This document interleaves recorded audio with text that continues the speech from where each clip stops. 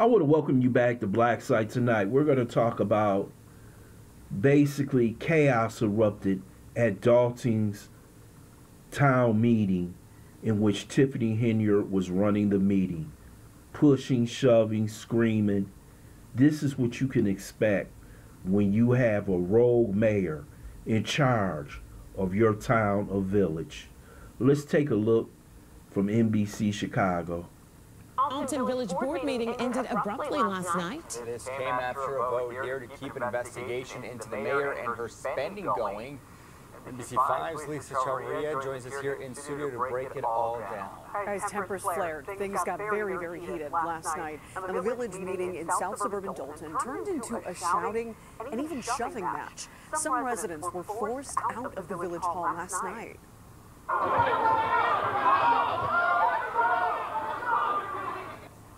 A lot of anger in that room. Dolton trustees, they voted to override Mayor Tiffany Henyard's veto over the hiring of former Chicago Mayor Lori Lightfoot. She is attempting to look into allegations of corruption and reckless spending of village money.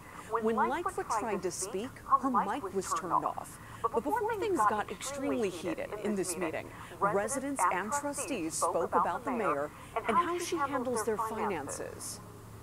We get treated like dirt. We have had enough of you and your administration. We got to vote all of them out. All of them out. The meeting was shut down after the shouting grew to a crescendo inside of the village hall. We should also note that village trustee and former Chicago community activist Andrew Holmes was in attendance. Now, this was the first time he's been seen at one of these meetings since sexual assault allegations surfaced against him. As for former Mayor Lori Lightfoot, after the meeting she released a statement commending the trustees for overriding the mayor's veto and preventing attempts to stall an independent... This is the problem.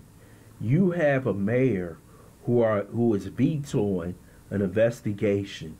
She has been doing everything possible, her and Keith Freeman, from stopping people from investigating what she has done.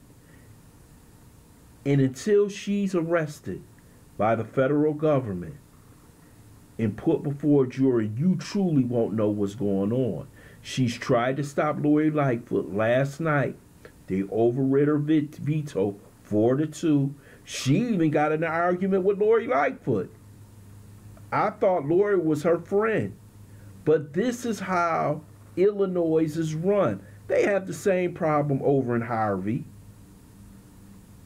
But this woman is running amok, destroying Dolton. And by the time she's finished, I figure that town or village will be $10 million in debt. And the only way you can get out of debt is by raising taxes, raising fees, and putting more pressure on people who are suffering from inflation, gas prices, higher rent, higher taxes. But you have to deal with this situation because this woman will not step down. She's making too much money. She believes that she is the king or queen of Dolton. You see her picture all over town. But the trustees have fought time and time again to try and hold this woman accountable for her actions. She doesn't want anybody to look into the receipts of how she paid to go to Vegas, how she paid to go for these trips, how she's paid for the SUV, how she's paying for her foundation. She has so many problems right now. If she's not arrested by the federal government, hell, she should at least be arrested from the county or state government. But it seems like it's up to the federal government to come down on her because we know how Illinois is.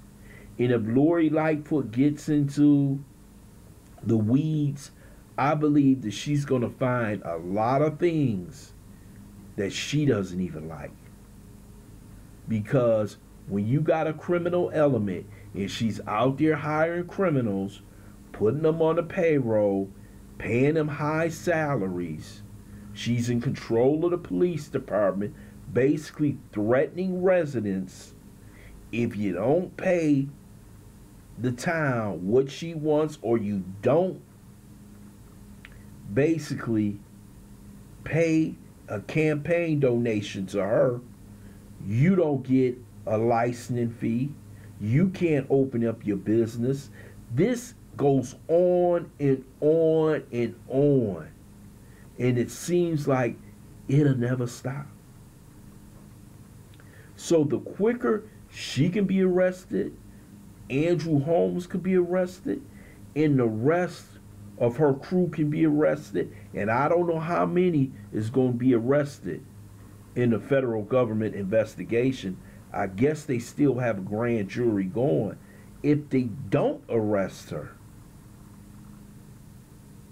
this is bad for the town and the village.